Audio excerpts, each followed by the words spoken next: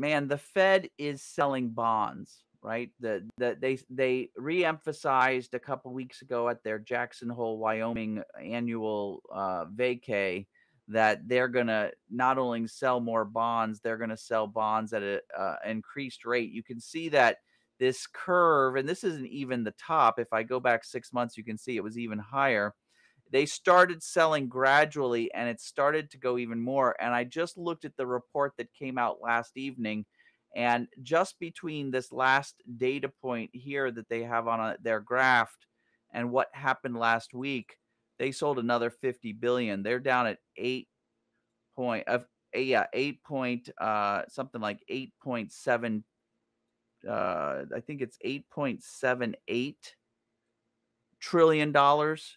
So they keep whittling this down, and that does have like a tangible effect on the returns that investors make in bonds, and it kind of gets people to more look at bonds. And so this optimism, I don't know how it's lasting, but something's got to break at some point, in my opinion.